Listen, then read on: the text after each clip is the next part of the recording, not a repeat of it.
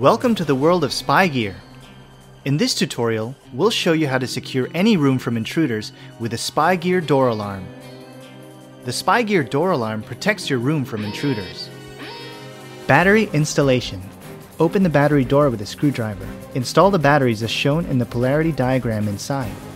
After installing the batteries, secure the battery door back in place with a screwdriver. Operating your door alarm.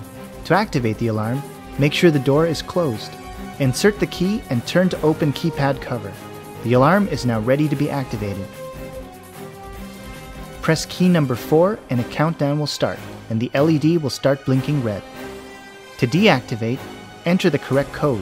When the finger scanner turns green, press twice to disarm it. Troubleshooting. The default code is 1234.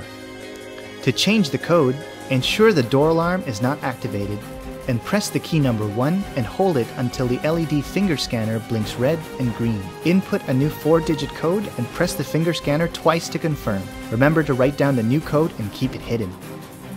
Now that you know the basics, you're ready to use your field agent door alarm in your spy gear missions.